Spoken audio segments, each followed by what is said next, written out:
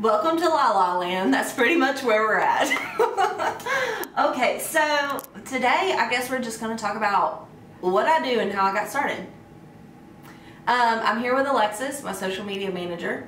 Shout out to her. Alexis Gray. Public relations. Public relations. I don't know. But anyway, so I'm always drinking moonshine. It's Moonshine Monday, and today pineapple upside down cake moonshine because it's my favorite. If it's not at your ABC store, you need to go get it there. Ask for Kelly's pineapple upside down moonshine. Whoop. Just to get the nerves out of the way before I start talking about this. Okay, so how in the world did we get started? I started, let's just go back to, so I graduated from UNCW with a studio art degree. Fresh out of college, I became a high school art teacher. Did it for going on 5 years. While I was teaching art, I opened up a paint and sip studio. So, and that was like the first year. I think it was within the first year of teaching, I opened up the paint and sip studio. If you don't know what a paint and sip studio is, it's where you bring your wine and we teach you how to paint cute paintings. So I've been around alcohol forever. Now we're switching from wine to moonshine, and I like it. Literally, like, my go-to saying is like, why drink wine when you can have moonshine? Anyways, so while I was teaching art, I owned a paint and sip studio. So I taught art for 5 years, and then at this point I still own my studio. It's in downtown Southern Pines. You should go check it out. I've owned that for 8 years. That's where I got really comfortable in learning that I love to paint with people, in front of people. I like being interactive with people.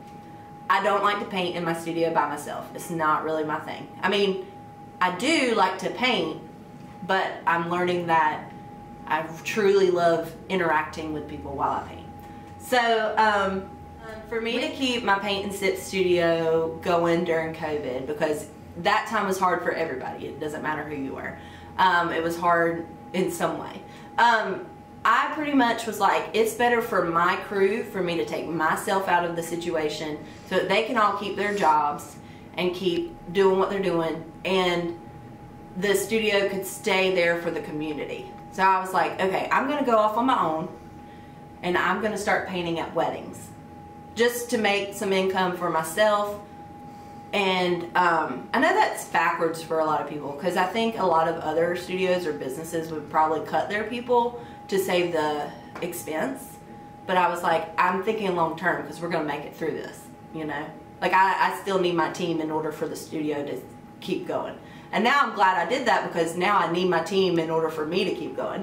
So I started painting at weddings, and I just want to share some of my people. And I would take my easel, I'd take my paints, I'd take my paintbrushes, and I'd just paint at the wedding.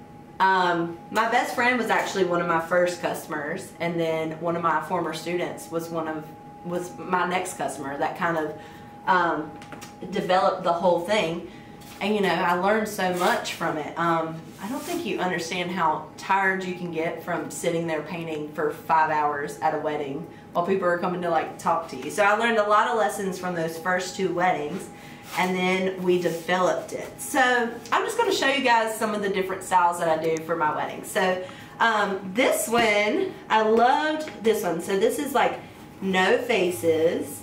We've got the dogs here. You know, if you've seen my style lately, it's opposite of this. I use a lot of black backgrounds, high contrast, a lot more like this is my now style, so it's really developed. But 2 years ago, this is where I started, and we did no faces. The bride specifically wanted no faces. She just has like a more modern look. She likes, she just likes the geometric, and she wanted more bright colors, show the lights in there, and she wanted to emphasize the kind of like these beams that was at the venue, and then she really wanted her dogs there. The dogs weren't actually there, so I used their photos. I referenced their photos.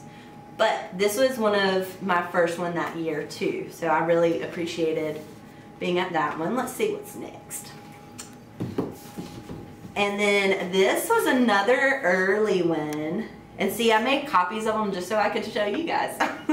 But this one, so I customize my paintings to be exactly what my brides want. So I don't have like one little formula that it's like, this is how your painting's gonna look. It's, I meet with my brides. Now it's gotten to where I talk to them over the phone, you know? And just because we're all so crazy and my schedule's getting crazy, if you're following me, I'm like in between Tennessee and Daytona all the time. So on the phone's the best way.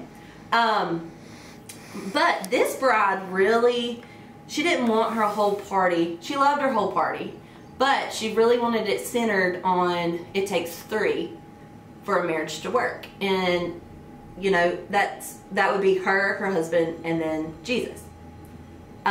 So all 3, so what we did was we symbolized Jesus with the cross. And then I even got, so that wasn't her, that wasn't what her, what is that called? Arbor? Is that what the arbor? That's an arbor. So that wasn't as her arbor, we just integrated that. It was physically there, but we wanted them close. And then she really loved her bouquet, so she was like, I really want my bouquet. But she just wanted more of like the nice calming atmosphere, a little bit of the landscape. And so we made sure, she also loved her dress. So we made her dress kind of the focal point. And that's how we come up with this one. I always use hot pink, okay? If you know me, I always use hot pink. You'll always see teals, and you'll always see metallics or golds in my stuff. These are prints. So these canvas prints I actually offer to my people in case they want to give it to their mother of the groom, mother of the bride, grandparents. It's really a cool gift to get these. So you can actually go to my website if you want to inquire about weddings. And then this one, so this one was actually an anniversary gift. They had gotten married before I started doing the service that I do, this live painting. And the bride, well, the wife at this point, I think she was telling her husband that she really wishes that I could have come to their wedding. And I get that a lot. I get a lot of people, they're like, I wish you would have came to my wedding. And believe me, I wish I could have came to your wedding too.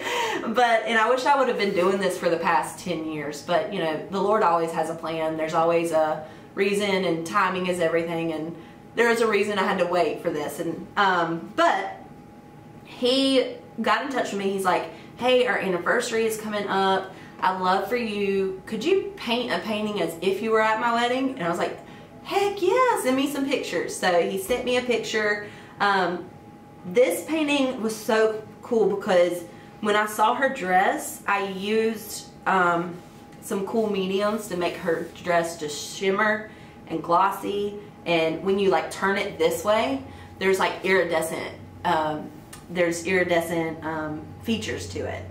He also, this was also the first painting that I did that was really big. So the actual canvas was, you know, huge. And I was so thankful for that because it got me inspired to start doing my paintings big. So this painting right here was the first time that I realized, okay, we can do anniversary presents. We can do from pictures. Even though I wasn't physically at your wedding, we can still make it look like I was, you know? He also was the first one that pushed me to start doing bigger canvases, and now I literally only do big canvases. And then the small canvases are normally prints. So that's kind of cool. And then this is more of my new style, which is I start with a black background. We use a lot of high contrast. We push our pinks a lot more, really dive into the metallics. And I'm also starting to try to get a little more intimate with the composition and get closer to the couple. And, you know, always still bring in, if I can use flowers or light, I love doing that. And I even like putting a message if the bride wants it. Again, when I meet with my brides, we talk about their personality, what their scheme is, and I do offer all these styles just because I want the bride to love their painting because it's going to be in their house all the time. And So, you know, we do personalize it, but this is where my natural style is starting to get to. We also do our own frames. Let me give me just a second and I'll show you my frames. So I got my prints. We do customized, I got my Jeep in here. We do prints, we do customized consultations, we do large canvas sizes. I use metallics, but let's slide this one in here. So we do our own framing. It's the shaker frame. I guess I'll rotate a little bit. Is that a good? So it's a shaker frame. I taught my mom how to make these. I learned in 3D art how to use like the miter saw. I think that's right. Don't quote me. And how to use the nail gun. And then I showed her how we do these. And then we do, you know, we have a gray stain, we have a whitewash, we have natural. I'm a big fan of the natural with the black background. Love it. And then the dark brown is our best seller. And that comes standard. If you don't want the shaker frame, then we have some other options for certain sizes, and that's just because, you know, we get those, we don't know how to make those, so we have to actually get those, we have to outsource that. But that's only available for certain sizes. These shaker frames, because we make them in-house, they're available for any of our paintings. So anytime you want a shaker frame. And my mom will not let me charge more than what we... She won't let me charge a lot for the shaker frames. She cracks me up. She's like, but now with the prices going up on everything, she might have a different outlook. But she literally is like, I had so much fun making these frames. I'm not letting you charge too much on them. So these shaker frames come standard with any of our canvases. You just kind of opt out if you don't want a shaker frame, which is fine too. You don't hurt our feelings. But that's pretty much how my weddings go. I will say, I normally, just to tell you more about my weddings, I bring my easel, the canvas, I bring one little stand for my paints and paintbrushes. I'm normally there about an hour before, hour and a half if there's a long drive, just in case traffic's crazy. An hour before, and then I start from start to finish at the wedding. By finish, I mean 85% of it done, and then I normally bring it back to my studio so that you don't have to worry about transporting it. You know, if you're going on a honeymoon, you don't really want to worry about a huge canvas and somebody taking care of it and putting it in the right place. So, and then you come and pick it up once you're back from your honeymoon a couple weeks later, and that's how it goes.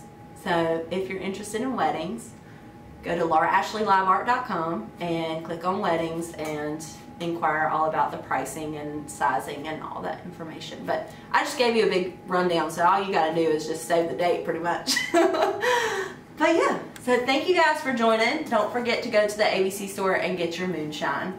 And if you know somebody that's getting married, or if you're getting married, or if you want an anniversary present, or I guess if you want a dog portrait, all you got to do is, which we weren't going to talk about dog portraits yet, but all you got to do is go to Laura Ashley Live Art and inquire. See you soon.